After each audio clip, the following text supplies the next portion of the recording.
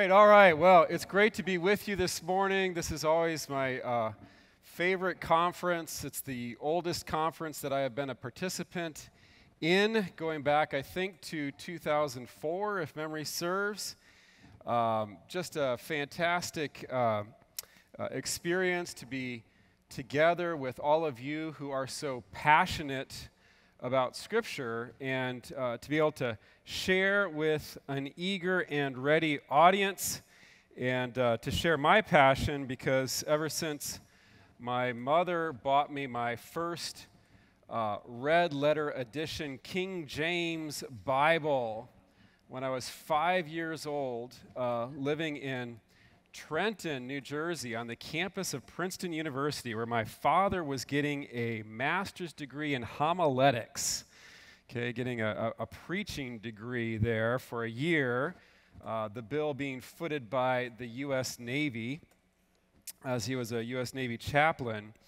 And I got my first King James Bible, first Bible at all. An aunt sent us some money, and my parents decided to use it to get devotional Bibles. So we all went to the Christian bookstore, and my older siblings, I've got 4 older siblings, we each got to pick out a Bible in our own color. They had Bibles in brown and green and yellow, and my siblings all picked silly colors for a Bible. You know, colors like blue, green, yellow. I came up and I chose the obvious color. I chose a red Bible for the blood of Jesus. Amen? And it was a red letter edition. And I was just fascinated by the red letters because, of course, that meant it was the words of Jesus, the direct quotation of Jesus. And I quickly paged through my Bible looking for all red pages that were completely in red. And where do you think I found them? Gospel of John, that's right. So turn right to Gospel, I'm like, oh, it's all red. Blood of Jesus, all the words of Jesus. I just sat there looking at all the red. And so quickly, the Gospel of John became my favorite part of the Bible. But then my mom started me reading the Bible through as a devotional practice, and I'm sure my vocation as a Bible scholar came from that.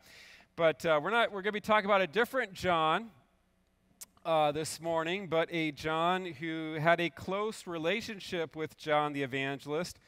We're going to talk about a John who discipled the evangelist, because I'm convinced that the ostentatiously unnamed second disciple in John 1, besides Andrew, who's standing with John the Baptist when Jesus walks by and the Baptist says, "Behold the Lamb of God," and those 2 disciples, Andrew and the conspicuously unnamed other disciple, follow after Jesus. I think that was John, the apostle, son of Zebedee, and that he was, in fact, a disciple of the Baptist before he began to follow Jesus. And that's because John the Baptist was a great disciple maker, and he was a model of discipleship, a compass for confused times that he was living in.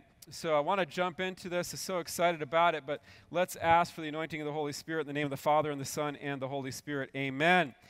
Heavenly Father, please send down upon us the unction of your Holy Spirit to anoint our hearts and our minds, that we may see clearly with our mind and that our hearts may be inflamed with love as we devote ourselves to your word. We ask this through Christ our Lord. Amen. In the name of the Father, Son, and Holy Spirit. Amen. So John, a model of discipleship for confused times. And we need to remember that the first century in Israel, the first century of our era, of the years of our Lord, was a maximally confused time. The land of Israel was being ruled by Herod. Well, who was Herod? That's a good question. We all know that the land of Israel should be ruled by the son of David, Was Herod a son of David? No. He wasn't even fully a Jew. He was half Jewish, because his father was an Edomite and mother was a Jew. And he was not an heir to the throne. He was not from the line of David. He was a politician who went to the Roman Senate, sailed to Rome, went to the Roman Senate. He was a great classical orator. He had learned how to give speeches in the Greco-Roman style, and he persuaded the Roman Senate to make him the king of Israel. So the Roman Senate did that and then sent him back to the land of Israel with several legions, and he lands on the shores of Israel and takes over and makes himself king. So politically, you've got an imposter on the throne who, by the way, he was also mentally and emotionally unstable, and the older he got, the more paranoid he became, and began to kill off his own family members because he was threatened that they were going to take his kingship. So you got a mentally unstable imposter on the throne politically, and then religiously, you've got figures like Annas and Caiaphas functioning as high priests of Jerusalem. Well, who were Annas and Caiaphas? We know that the high priesthood should have been filled by someone who was a descendant of, first of all, Aaron, right? Moses' older brother. And then more specifically, the prophet Ezekiel tells us that only the descendants of, anybody know what this is? Zadok, that's right. Only the descendants of Zadok from the time of Ezekiel on were eligible to be high priests. Were Annas and Caiaphas descendants of Zadok? No. Excuse me. Who were they? Well, back in the year 152, one of the Maccabean kings, and the Maccabees, by the way, were just Levites, okay? They weren't even priests. They were just from the line of Levi. Anyway, Jonathan Apphus took over the high priesthood politically and became both king and high priest. And then from his descendants, the high priest continued, and so Annas and Caiaphas were descendants of Jonathan Apphus. Basically, they were Maccabeans, okay? So they were imposters. So you don't have a son of David on the throne, and politically, and you don't have a son of Zadok functioning as high priest. It's all a sham, okay? It's all fake news, okay? It's just a charade. The political world is a charade. The religious world is a charade. Feeling similar? Can you resonate? All right. And those who are trying to be faithful, don't even know what to do half the time. Do I go and worship at the temple or not? Okay? It's the place which the Lord God chose to make his name dwell. No doubt about that. It's the place that was designated by David and Solomon for worship. We know that. So that's good. But on the other hand, what's going on there is just offensive and contrary to the law and following the wrong halakha, which is the Jewish word for the interpretation of the law. So do we even worship in the temple? And some, like the Essenes that we'll talk about in a moment, one of the sects of Jews said, no, we can't even worship in the temple in good conscience. Others said, well, yeah, but, it's the place that God chose, so we got to bear with it. So it was a confusing time, and into this confusing time comes a prophet once more. We have not seen a true recognized prophet maybe since Malachi, 400 years before, but then God raises up a prophet to speak to his people, the forerunner of Jesus. Okay? Now, here's my namesake. Let's see how much we look alike. We haven't dressed alike. No, not really. But this is John the Baptist. Boy, what a figure. What a gnarly figure, we used to say in high school. What an incredible impact he had on human history. When you think about it, Statistics tell us that 1 in 3 human beings has been baptized on the globe. Ever think about that? 1 in 3 human beings claims the Christian religion and has been baptized. Where does that ritual of baptism go back to? Well, of course, we'd say to our Lord, but then even before our Lord, to this man who was used by the Holy Spirit to shape the rite that would become the entrance into the new covenant.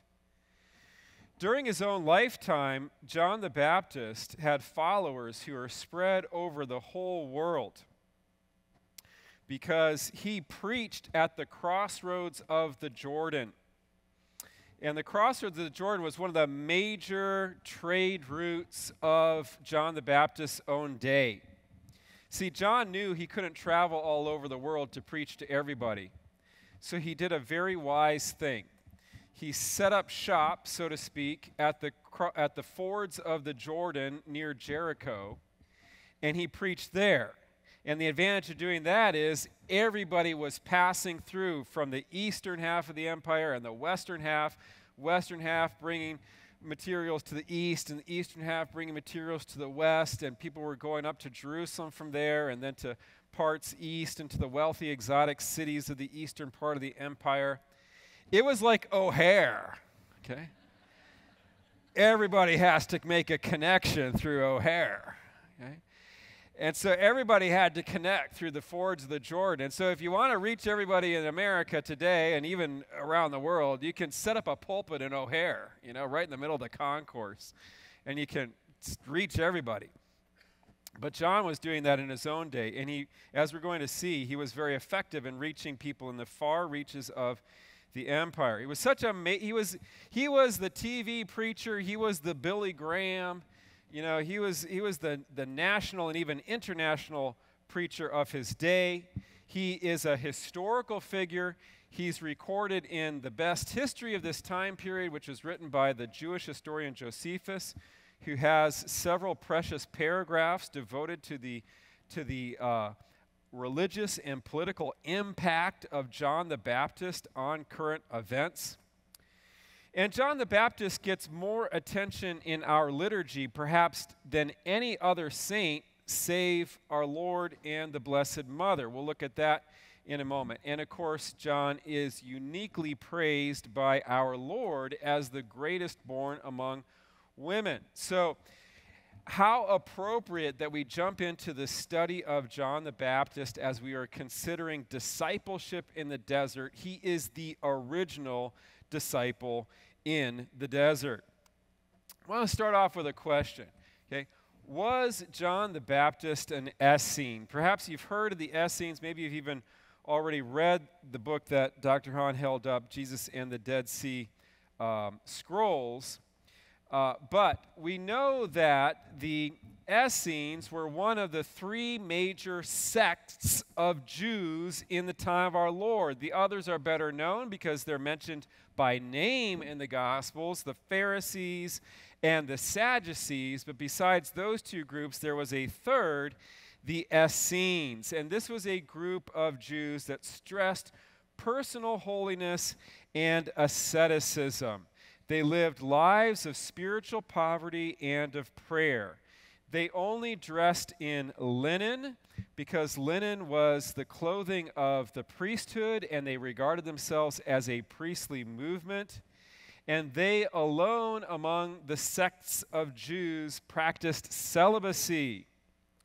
Now it's interesting, we're on today is the feast day. Anybody know what the feast day is today? Mary, Martha, and Lazarus. Thank you, Pope Francis, for giving us this. It's a wonderful thing that he's done. Beautiful memorial today when we can reflect on that holy family. This is interesting. Are any of those 3 married in the Gospels? No. Did most Jews marry? Virtually all, except for the Essenes. Never thought about that. Okay. But here you have these celibate siblings living in Bethany. Anybody know what Bethany means? It comes from the Hebrew Beth, or Baith, which means house, and then Anawim, which is the Hebrew word for the poor. It's the house of the poor. It's the poorhouse. Okay? Poorhouse is what Bethany means. Okay? And they're living celibate, and they're offering hospitality to Jesus, right? Jesus comes in. Jesus is a wandering preacher. Does Jesus have a lot of money? Well, not really. They had enough for their needs, but, it's living off donations and so on, and they offer Jesus hospitality, and he becomes a good friend of theirs and the other disciples.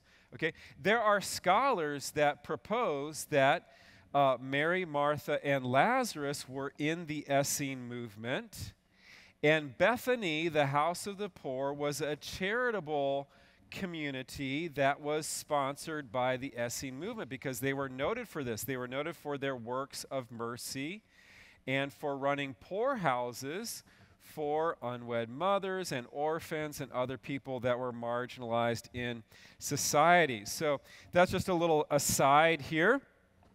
The Essenes practiced a daily baptism, daily water washing, Josephus tells us, which was for the forgiveness of their sins, and they also believed that it communicated to them the Holy Spirit. They practiced a daily meal of bread and wine at noon. Interesting. They kept to themselves. They practiced monasticism. In fact, we believe that location that we call Qumran on the north shore of the Dead Sea was in fact a monastery that was sponsored by the Essene movement, and the library, the monastic library, was in fact what we call now the Dead Sea Scrolls that we discovered beginning in 1947. So the Essenes expected the Messiah soon. They're not named by name in the Gospels, but if you know what to look for, you can spot them. For example, they refused to call themselves Jews, and they consistently called themselves Israelites. That's interesting because in John 1, Jesus has an interaction with a certain person. You remember this? Where Nathanael comes to Jesus, and Jesus says, "Behold, here is a Israelite in whom is no guile." Very interesting, because not only did the Essenes consistently call themselves Israelites, but they are also dead set against double-mindedness and hypocrisy. It was one of the things that they criticized the most in their internal writings, that you had to be single-minded and pure of heart. So we can't prove that Nathanael was an Essene, but this remark, "an Israelite in whom is no guile," that certainly resonates with the scrolls and the Essene spirituality. Later in the gospel, Jesus tells Peter and John to go into the city of Jerusalem and look for a man carrying a jar of water. That's odd because carrying water was women's work, and of course this is a long time before current gender dysphoria. And so that's not why he's doing that. Probably he is one of these celibate Essenes that is not living in a community with women to do this kind of women's work. And so the men were doing their own women's work. So perhaps that man carrying a jar of water was an Essene. In fact, I'm convinced he is. And then later, of course, later in the scene in Gethsemane, we see that young man clothed only in a linen garment who runs away naked. That was probably John Mark, by the way, the author of the gospel. And that style of dress, wearing nothing but a single linen garment, that was characteristic of the Essene movement. All right, so some interesting things. Give us a little background. Let's do just a little brief digression on the Dead Sea Scrolls. These are two of the Bedouin cousins, who found the scrolls in 1947. One of them threw a rock into a cave. They heard the breaking of pottery, went to investigate, found jars looking like this. We later found out those were purpose-made jars, actually thrown for the specific purpose of holding scrolls in them. And when they opened the jars, in some of them they found scrolls in a semi-deteriorated but still partially legible condition, as you see on the right there. Where was this location? It was at the north end of the Dead Sea on the west, so northwest. And they're almost straight east from Jerusalem, down in the desert area. This is a picture of some of the limestone bluffs that surround the area that was inhabited. It's a lot like Death Valley, California. It's very similar, if you've ever been to that location. This is an aerial view of the excavated monastic dwellings where the monks lived and worked and prayed and studied on the shores of the Dead Sea. Of course, the Dead Sea was much higher and probably lapped close to the dwelling back in antiquity.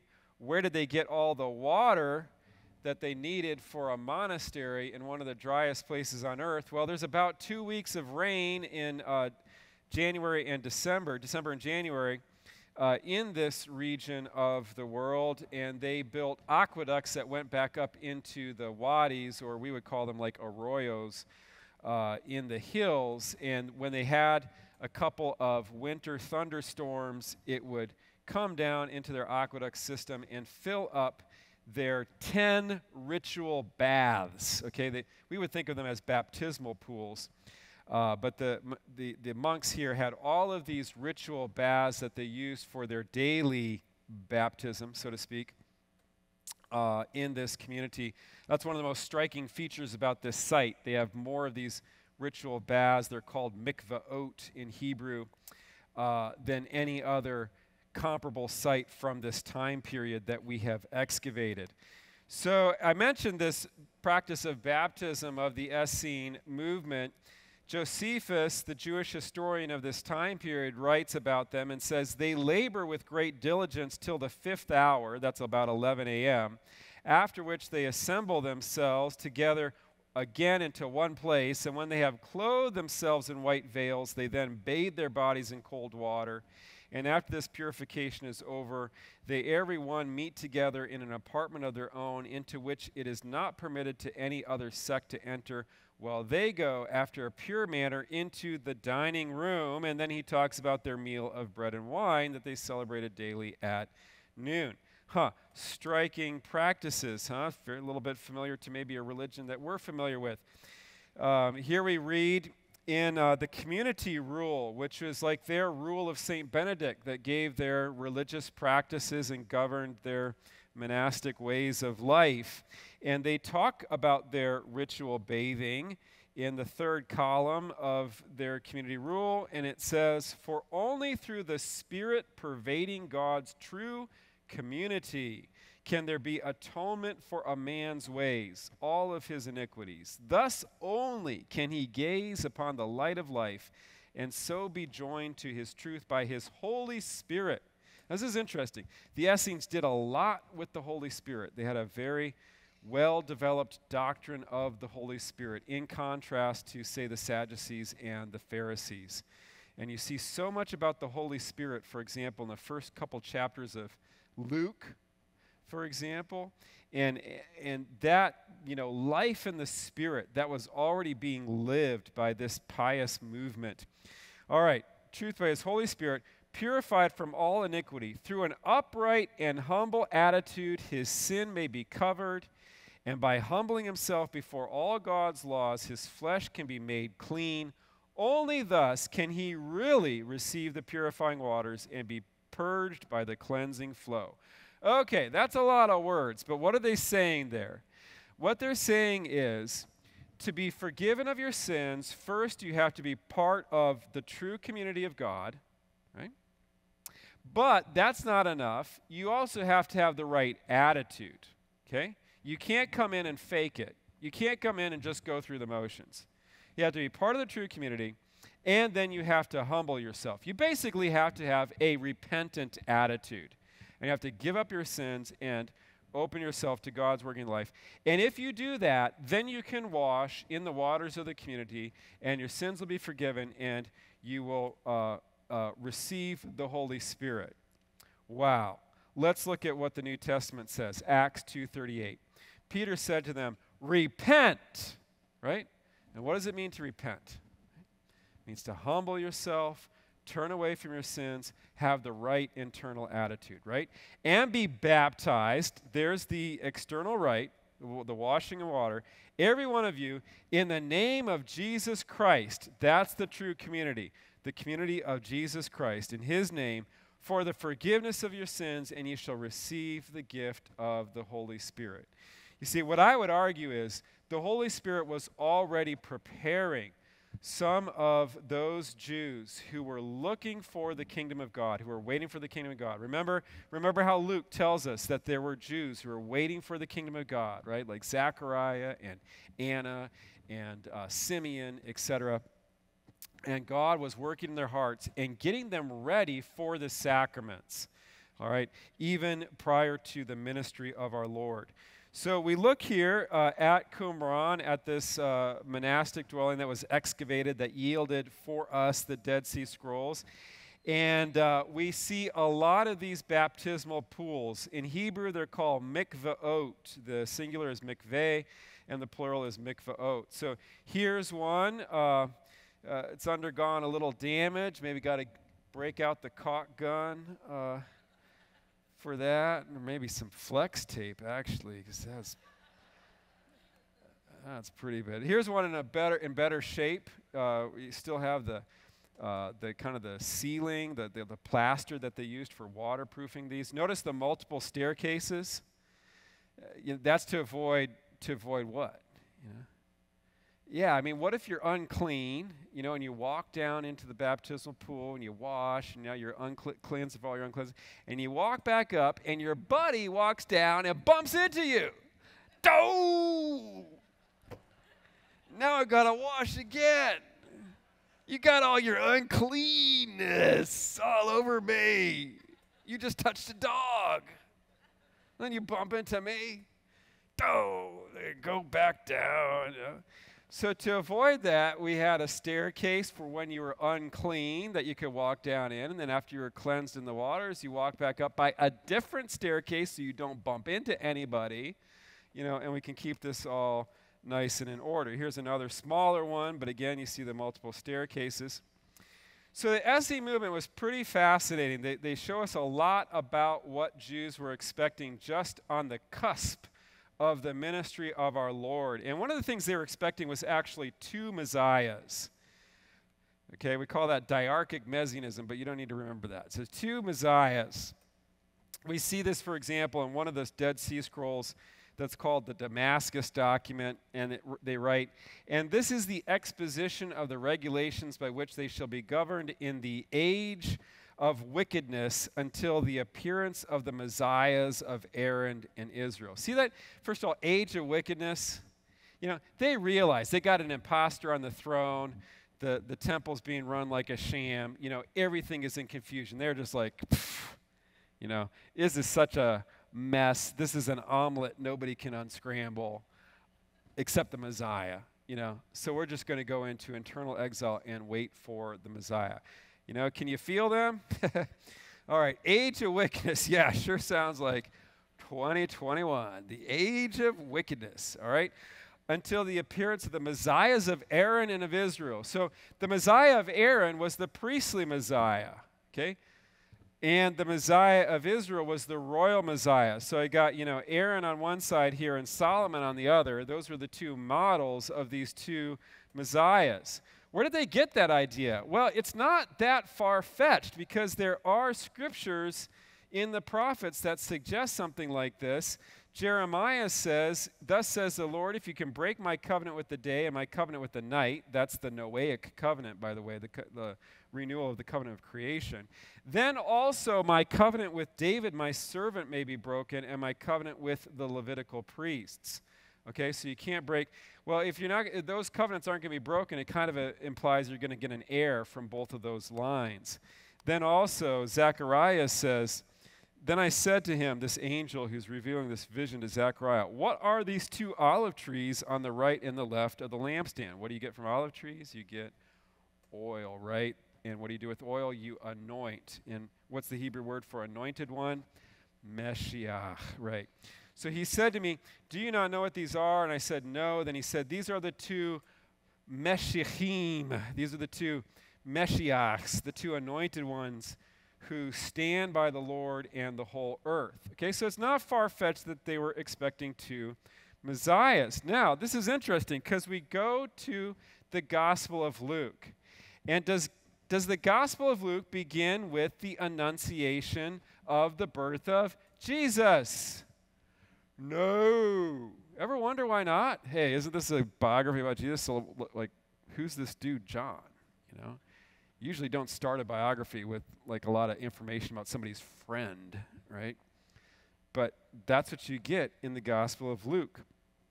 You begin with John. In the days of Herod, there was a priest named Zechariah, and he had a wife of the daughters of Aaron, and her name was Elizabeth.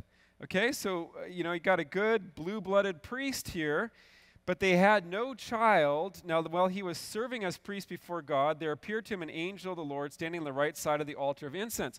So he was one of the higher-ranking priests that had a pedigree that enabled him to go in and offer incense in the holy place, which was kind of a privilege. And then the angel said to him, "Do not be afraid, Zechariah, for your prayer is heard, and your wife Elizabeth will bear you a son. You should call his name John." We forget that John was of priestly stock. Why is that so important for Luke? And why is Luke trying to communicate that to us? Okay? I would suggest to you, one of Luke's audiences are those Jews who were waiting for the priestly Messiah and the royal Messiah. And if that's what you're waiting for, you've got John from the priestly line, and then a few chapters later, the angel Gabriel was sent from God to a city of Galilee named Nazareth to a virgin betrothed to a man whose name was Joseph of the house of David. There we go. Not Herod with his Edomite pedigree from Esau, the hairy red guy back in Genesis. No. The house of David, and the virgin's name was Mary. And the angel said to her, "Behold, you will conceive in your womb, bear a son. He will be great, be called the Son of the Most High. The Lord God will give him the throne of his father David. He will reign over the house of Jacob forever." This is clearly the royal Messiah. So we're talking about, was John an Essene? So let's look at some things. In the beginning of the gospel of Jesus Christ, this is Mark 1, the Son of God, as is written in Isaiah the prophet, "Behold, I send my messenger before thy face, who shall prepare thy way. The voice of one crying in the wilderness, prepare the way of the Lord, make his paths straight." Okay, Isaiah 40, verse 3 is quoted there. John the Baptizer appeared in the wilderness, preaching a baptism of repentance for the forgiveness of sins. And there went out to him all the country of Judea and all the people of Jerusalem. They were baptized by him in the river Jordan, confessing their sins. We're going to look a little bit more carefully at what this word confessing means in a little bit. Now, John was clothed with camel's hair and had a leather girdle around his waist and ate locusts and wild honey. He preached, saying, "After me comes he who is mightier than I. I have baptized you with water, but he will baptize you with the Holy Spirit." And actually, that's not how he said it at all. It's more like, "You brood of vipers! Who warned you to flee from the wrath to come? Bear fruit refitting of repentance, because I tell you, from these very stones, the God of Israel, who appeared in fire to Moses, can raise up children to Abraham. So repent, because after me comes one mightier than I, the thongs of whose sandals I am not worthy to carry. I baptize you with water, but he will baptize you with fire. His winnowing fork is in his hand. He will gather the wheat into the barn, but the chaff he shall burn up with unquenchable fire." Yeah. Crazy John. Big hair. Half naked with a hair garment, leather belt, bee stings all over him. A little honey coming down his beard, and a couple of grasshopper legs stuck. Fire! Gotta love him. Gotta love him. All right. Similarities between John and the Essenes. John was out in the same region. Okay, he's not even a full day's walk from the monastery. Okay, he's baptizing all the Judeans. There's only a 10-mile stretch of the River Jordan that bordered on the territory of Judea. North of that, it was Samaritan territory, and they wouldn't enter that. So he's baptizing all the Judeans. Within this short stretch, you can walk it in a single morning, and then Qumran is just a couple miles around the northeast shore. So he is in the same region. He's out in the wilderness, just not even a full day's travel from the monastery. So that puts them in the same location. He's preaching water washing associated with the Holy Spirit. The Pharisees aren't doing that. The Sadducees aren't doing that. That's totally Essene. He expected the Messiah anytime soon. That's totally Essene-ish. And he associates himself with Isaiah 40, verse 3, I am the voice of one crying in the wilderness, make straight the way of the Lord, as the prophet Isaiah said.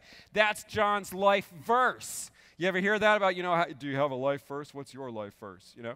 John, like, well, my life verse is Isaiah 40, verse 3, okay? But not only was it his life verse, it was the monks' life verse, because they explain what they're doing out in their desert in their own rule. They say, when such men as these come to be in Israel, conforming to these doctrines, they shall separate from the session of perverse men to go to the wilderness, which was the desert east of Jerusalem, there to prepare the way of truth, as it is written in the wilderness, prepare the way of the Lord. Make straight in the desert a highway for our God. It's interesting, we think of the desert as a negative place, but frequently in the Old Testament, the desert is the trysting place. It's this place of mysterious courtship where you go out to be alone with your loved one, or in the case of Israel, for them to be alone and have a romantic relationship with God. Very interesting, but we can't go there. So, the instructor must not reprove the men of the pit, nor argue with them. He shall save reproof for those who have chosen the way. In other words, they did not believe in preaching to the broader community, which they considered to be lost. Men of the pit, everybody who was in the community was just like, going to hell, do not pass go, do not collect $200. You're lost cause. So don't preach to those losers, okay? Nobody in the community, from the bishop on down, that's what the instructor means, could preach outside. That's important because we're going to talk about that in a minute. He shall ground them in knowledge. Each will walk blamelessly with his fellow, guided by what has been revealed to them. That will be the time of preparing the way in the desert. So they are totally going out to the desert to prepare for the Messiah. It's exactly what their mission was. And John says the same thing. Pharisees weren't doing that. Sadducees weren't doing that. The only people doing anything with Isaiah 40, verse 3 are John and these monks. That's too close to be a coinkydink, as they say. So, what about John's diet? Okay. This is interesting. So Josephus tells us, when I was about 16 years old, I made a trial of several sects, the first of Pharisees, etc., third Essenes, underwent great difficulties, went through them all. But when I was informed that there was one named Bonus, living in the desert, used no other clothing than what grew upon trees, and had no other food than what grew of its own accord, and bathed himself in cold water frequently, sound a little familiar? In order to preserve his chastity, I imitated him in these things and continued with him for 3 years. So Josephus, this great historian, says that when he was a youth, he apprenticed himself under a very John the Baptist-like figure named Bonus, who's doing a lot of the same things that John is doing, wearing whatever he can get, eating whatever on the land, practicing water washing for spiritual reasons. Okay? Now, what is the connection there? Well, in another place, Josephus tells us this. But for those that are caught in any heinous sins, now he's talking about the monks. He's talking about the monastery here. For those who are caught in any sins, any monks caught in sins, they cast them out of their society, and he who is thus separated from them does often die after a miserable manner, for as he is bound by the oath he has taken and by the customs he hath engaged in, he is not at liberty to partake of that food that he meets with elsewhere, but is forced to eat grass and to famish his body with hunger until he perish. Wow. You see, the monks, when they entered the community, took a vow no longer to eat food prepared anywhere else for the rest of their lives. There was a reason for that, had to do with the discipline within the community. The problem then was if you got kicked out of the monastery, you had this oath which you had sworn to God, which you were still bound by. So what do you eat? Well, grasshoppers, honey, grass, as Josephus mentions. What? There was one loophole. The oath was stuff prepared anywhere else. So what does that leave open? Unprepared stuff that's just lying there, okay? No human hand has touched, but is edible, okay? You could eat that without breaking the vow. So I suggest maybe both John the Baptist, this is speculative, but John the Baptist and Bonus look to me at least both like guys that have been kicked out of the community. Why would John the Baptist have been kicked out? What is John doing? We made this point already. He's preaching to everybody, right? The Gentiles. Were the monks doing that? No. They said, no, you can't preach to everybody. I think it was an issue that came to the head between John and the rest of the community about preaching to the whole world. So he was forced out because he wanted to bring the message of salvation. Do you want to bring the message of salvation to the whole world? I hope you do. Can I get an amen?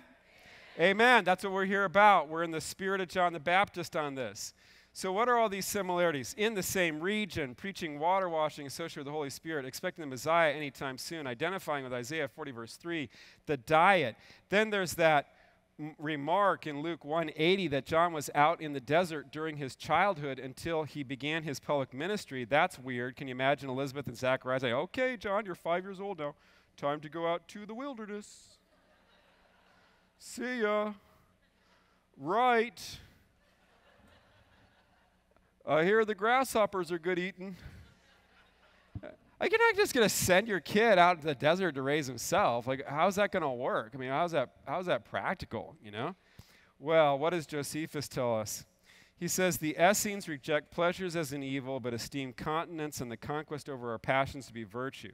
They neglect wedlock, but choose out other persons' children while they are pliable and fit for learning, and esteem them to be of their kindred, and form them according to their own manners. Look at that. We use that word to this day, right? Formation, right? Get spiritual formation, etc. So they chose out boys from the larger community or were sent boys, and they raised them in the community. That's where they got their vocations from. The child grew, became strong. He was in the wilderness to the day of his manifestation. I suggest John was sent out for a variety of reasons. Zachariah and Elizabeth were elderly to begin with, etc. But he was raised out there. I think that's what indeed happened. And, of course, there's that priestly connection because John had that priestly lineage. I won't go into that, but the Essenes were big on that priestly connection. Is this all coincidence? I don't think so. I think there is a strong connection. Where are these baptismal practices coming from? They are developed from the prophetic oracles. Isaiah, I will pour water on the thirsty land, streams on dry ground. I will pour out my spirit on your descendants. Ezekiel, I will sprinkle clean water upon you. You shall be clean from all your uncleannesses. Joel, it shall come to pass after I'll pour out my spirit on all flesh. I will pour out my spirit. This is what is inspiring these practices, and the Holy Spirit also is guiding pious men like John and these Essenes toward what is going to become the sacrament that initiates us into the new covenant. Now, John is a model of discipleship. The Bible and the church are trying to tell us how important John is. Jesus says to us, truly I say to you, among those born of women, there has arisen no one greater than John the Baptist. Boy, would anybody like to have a compliment like that from the God-man? Okay. Like that Jesus right here. I'll tell you, of everyone born on earth, there is nobody greater than John Bergsma. Whoa. Thank you. Of course, he goes on to talk about being least in the kingdom of heaven, etc. Because John still did not see the coming of the kingdom in the sense of he did not live to see the establishment of the church. But he was right on its cusp. All the Gospels begin with John. Isn't that amazing? Okay? Matthew, Mark, Luke, John. Nobody begins the story of Jesus with Jesus. They all begin with John. You think the Holy Spirit's trying to tell us something here? And then the church is trying to tell us something. John gets more feasts than virtually anybody, again, save our Lord and the Blessed Mother. He gets his nativity on June 24th. Does that date ring a bell? Okay. That's halfway between Christmases. Christmas is roughly at the winter solstice, okay? John is at the summer solstice. That's huge. That means like setting up a parallelism between John and Jesus. Sadly, we don't do much with the Feast of John the Baptist. I mean, we don't set out shoes. We don't have Baptist trees. We don't send John the Baptist cards. It's a shame, but if you look in Catholic European culture, at one time, the Feast of John the Baptist was a major deal, okay? And they would light bonfires all night long on the Feast of John the Baptist, which roughly coincided with the summer solstice and the longest day and the shortest night. The celebration of, the entering of light into the world through the ministry of John. But then there's also a beautiful thing, because the Feast of John the Baptist is the day on which the day begins to decrease, right? Until you get to, roughly, Christmas, right? And then it begins to increase again. And what did John say famously about his relationship with Jesus? I must decrease, he must increase. So it's a beautiful thing the church has done, set his feast day on the very day when, more or less, the day begins to decrease, to remind us we need to decrease until we get humble. What did Dr. Sri talk about there, meeting us in the valley of humility, right? Until we become humble, and then Christ can be born in us when we have decreased to that extent. And that's kind of the message, a beautiful way, of using the cycles of nature to speak to us about spiritual truth. So John's nativity is June 24th. He gets a vigil for this because it's a solemnity. So June 23 is his vigil, then you get the nativity, then we celebrate his martyrdom on August 29th. That's coming up. In the Eastern churches, they celebrate his conception, and then also the Feast of the Baptism in that transition between Christmas and ordinary time at the beginning of the year. That is, John plays a huge role in the Feast of the Baptism. John also plays a huge role on the Sundays of Advent 2 and 3, okay, because the second and third Sundays of Advent every year are focused on John the Baptist. So what do you think the liturgy is trying to tell us, okay?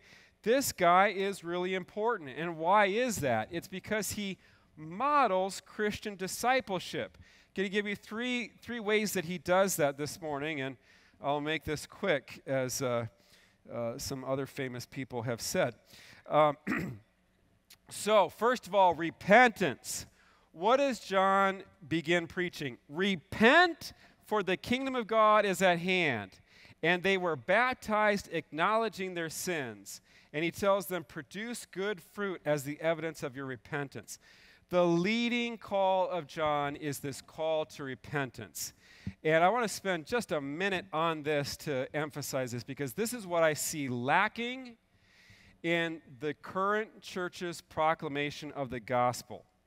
It is not that modern proclamation of the gospel is wrong. It is that it is incomplete. So typically we say a lot of good things. We say things like God loves you. We say that you're made in the image of God. You have the potential to be a child of God.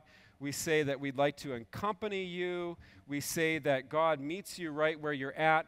All of those things are absolutely true, but there's one key element that transforms that from all being kind of theistic psychotherapy to being conversion, and that is repentance, which means you turn from your sin and you stop your sinning. And this comes back to a principle that only dawned on me a few years ago, which is all those times in the scriptures where it talks about Jesus coming to save us from our sins. For almost all my life, every time I heard that Jesus saves us from our sin, I always quickly retranslated it in my mind that Jesus comes to save us from hell. But what is hell? Hell is the consequence of our sins. But Jesus didn't come to just save us from hell, the consequence of our sins. He came to save us from the sins themselves. Okay? Why? Because if you think about it for a while, you begin to realize that sin and hell are the same thing. Right? What is sin? Sin is a choice of that which is not God. At every moment of our lives, we are perpetually faced with choices, and basically one fundamental choice. At every moment, we can choose God, who is love, or we can choose not God, which is not love. Okay? And the choice of not God is what we call sin. And the permanent choice of not God is what we call hell. That's right. So the only difference between hell and sin is the permanence thereof. Okay? So it absolutely does not make sense for us to want to go to heaven so that we can continue to make selfish choices with the choice of not God. And every time we sin, we tell God that we don't want heaven. Because what is heaven? Heaven is the presence of God. And what is God? God is love, right? So every time we sin, we're saying, no, this is heaven, God, love. This is not heaven, not God, not love. And when I sin, I choose that. So we're telling God we don't want to go to heaven, okay? Every time we sin, right? Now, the problem is a lot of us have this vision of heaven that it's basically Disneyland, right? And we're going to ride coasters for eternity. It's going to be fun and so on. But what is the appeal of Disneyland? The appeal of Disneyland is really like indulgence of all your pleasures, right? You go to an amusement park, and everything you want to do, and everything that's fun, and everything that you want to eat, you can all have it. You can satisfy all your pleasures. Okay. Oftentimes we have this idea that I deny myself now, and then when I get to heaven, wee-ha! Woohoo! It's heaven time! Oh, yeah! Just get indulged. Now I can indulge, right? But that's it. So what? So I can be selfish for eternity, right? Really doesn't make sense. We really got it's not what it's all about. Heaven is self-gift. Heaven is love. It's very different from how we imagine. But Jesus came to save us from our sins. Why? Because our sins are the choice of hell. And John says, repent, and they baptized acknowledging their sins. Sometimes it's usually translated confessing. Let me talk about what this means in Greek. This is, it's a Greek word, ex homo logeo, which means ex is out of, homo is the same, and lego is to speak. So it means to speak the same thing out of your mouth. Okay? What does that mean? It means to agree with the other person. So they say something and you say the same thing out of your mouth. And what's going on when we confess our sins? Well, God says, what you did is wrong. And then we say, you're right, it is wrong. Okay? We acknowledge that it's wrong. And what's the problem with our culture? Don't want to acknowledge that this stuff is wrong. We don't want to say the same things out of our mouth that God says out of his mouth. But I'm sorry, you can't get into heaven. You can't be in communion with God when you're saying the opposite thing from God. You have to learn to speak together with God. You have to learn to have the same thing come out of your mouth. Call a spade, and acknowledge the truth. Repentance, and then mortification. This is a key thing that God is calling the church to in this age of confusion. He's calling us back to good old-fashioned corporal mortifications, denying our bodies certain things. John wore clothing made of camel's hair. That scratchy was usually used for tents. Food was locusts and wild honey. Very constrained diet. Every night it's honey and locust casserole. There's only so many nights you can eat that. Don't bring that to the church potluck. Well, coming up on parish potluck season here. No, I guess don't bring one of these. St. Josemaria says, prayer without mortification is not at all effective, and a day without mortification is a day lost because we have not denied ourselves, we have not lived the Holocaust. I can't go into this very deeply because I'm out of time, but I want to recommend some resources from one of my favorite saints, St. Josemaria. He has a little book, The Way. Chapter 6 is all about mortification. Maybe you can jot that down or take a picture of the screen or email me. I'll send you these slides. Also, his little book, The Furrow, chapter 32 is on penance. Okay? I'm not saying that you have to ditch your clothing and go find some hairy garment and a leather girdle.